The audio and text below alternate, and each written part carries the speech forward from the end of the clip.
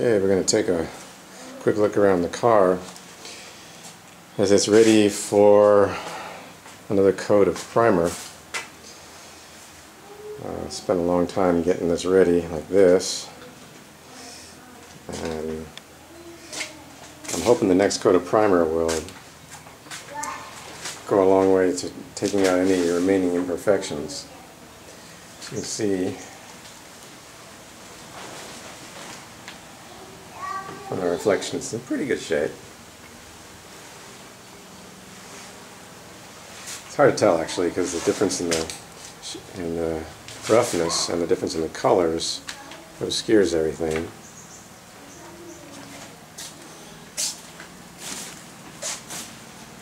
This was several weeks' work, I think. Well, 2-3 weeks since the last time I put on some primer.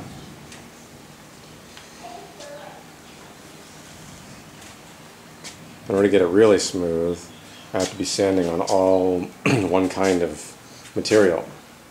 Right now I got everything from the hard epoxy. That's floor epoxy right there, which is really hard. We got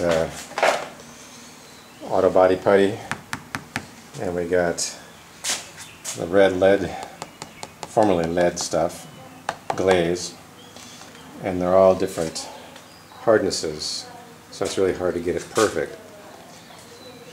So I'm going to put on a thick layer of primer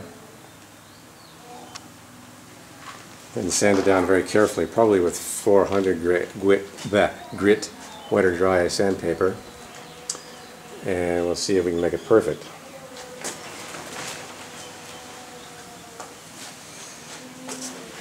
You can see, I don't know if you can see the reflection right there on that spot there. It's as good as I can get it with these materials.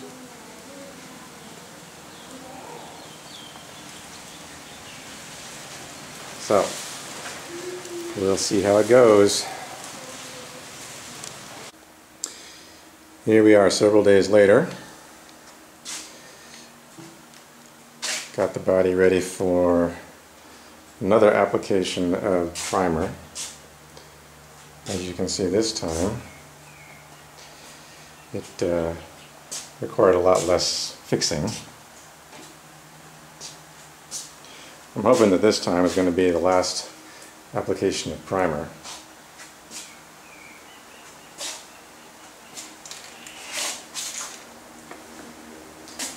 It's pretty smooth at this point.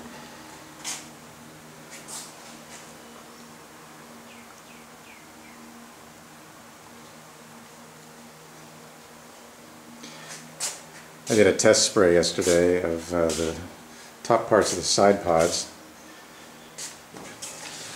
to put on some dark glossy paint and see how they came out.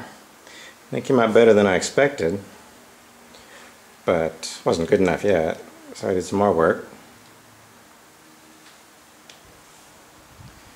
And now it's looking pretty good.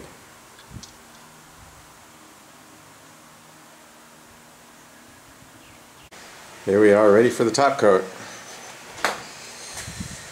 We're hoping it's perfect.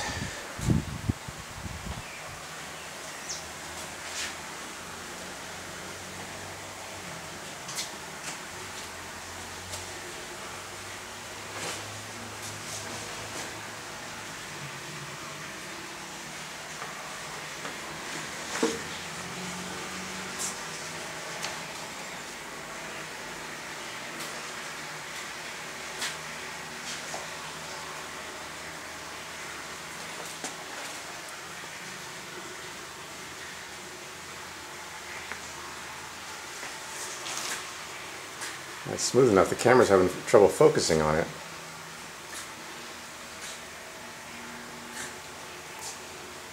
There we go.